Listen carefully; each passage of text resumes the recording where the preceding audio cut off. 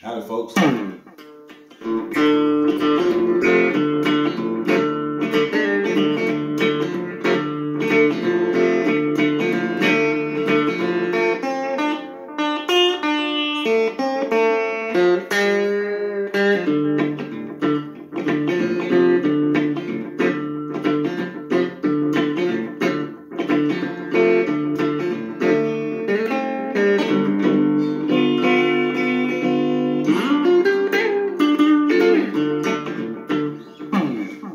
How y'all doing?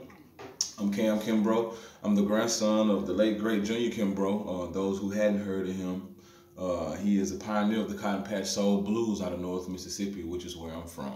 And before we get any further, please like and subscribe on my channel. I am just now starting to do tutorial videos, and this specific video is the how to get the Hillcountry rhythm pattern.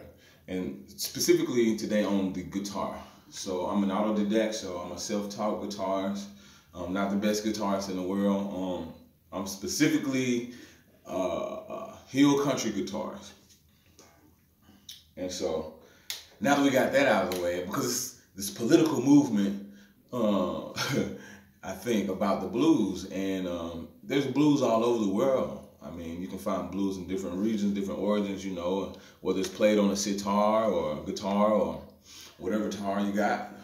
Blues, to me, is the feeling that you have, or an experience in life. Is not definitely defined in terms of a certain style.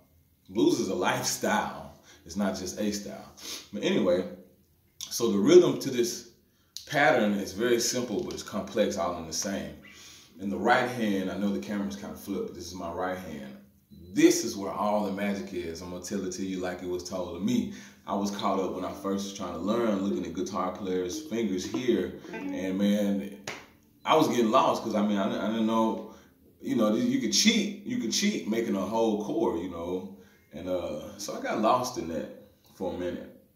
But since I'm from North Mississippi and I hung around all of the blues guys there, or the Hillcountry blues guys and the Cotton Patch Soul blues guys, which were family and friends, pretty much kind of like family. If you speaking on the Burnsides, like Cedric Burnside, Gary Burnside, Wayne Burnside. I mean, I've been around all those guys, and we all have our signature. I want to say signature language on the guitar, but the derivatives are from our grandfathers and our forefathers. And people have linked my grandfather's playing to somewhere, I think, South Africa. And R.L. Burnside, in my professional opinion, it's very percussive style, which could probably also be linked back to Africa or Indians or what have you. But getting to the rhythm, sorry folks about this chord, I'm banging it up. So the pattern is rather simple. The thumb never stops moving. So it's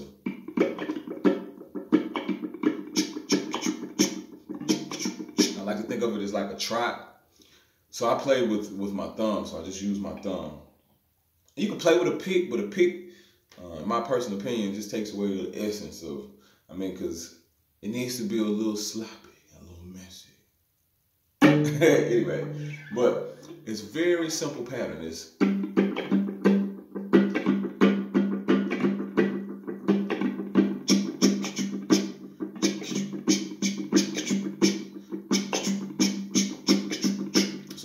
practice on that.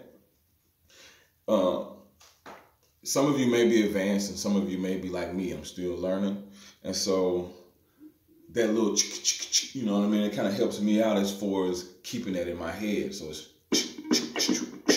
so what I'm doing is raking, like I rake up, and I'm doing down strokes.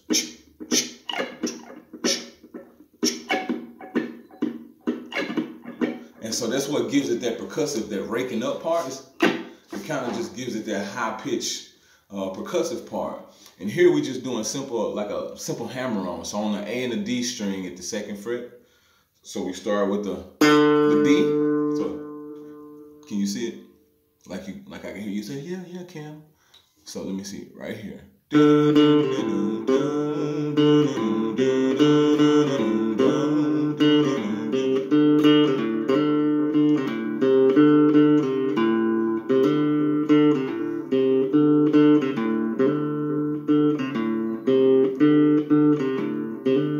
don't be bothered about if you sound out of tune. It's probably not you. I tuned down, or I'm sure it's not in standard tune. It's in standard tuning, but I'm sure it's not 440 because I didn't use my tuner. I just tuned by ear. Okay, so anyway, all together is, so you hear. So what I'm doing also is I'm not lightly strumming.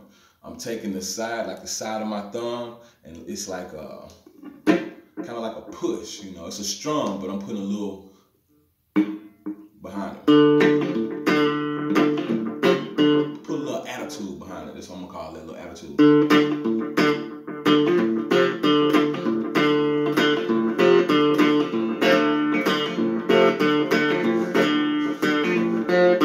All right, let me move back so you can kind of see what my hand looks like.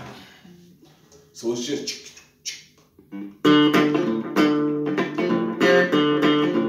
you can see, it never stops.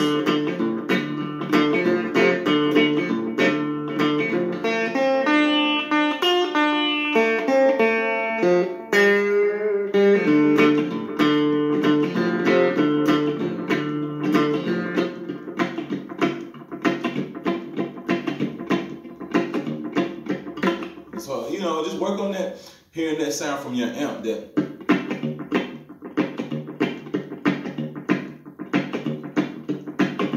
That's a whole song to itself. So you can just, if you got a looper pedal, you can go ahead and loop that bass in. You can start off a little slower.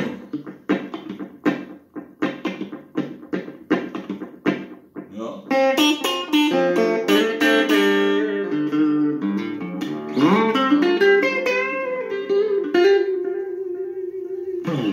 Alright, so hopefully that was helpful for you guys who are on the quest and on the journey to learn Hillcountry. Do not forget to like and subscribe to my channel, my page, and communicate with me. Let me know what else that you want to see, what else you're interested in, and if it's in my range or scope of practice, I got you. Alright, like, subscribe. Love, peace, and guitar strings, folks.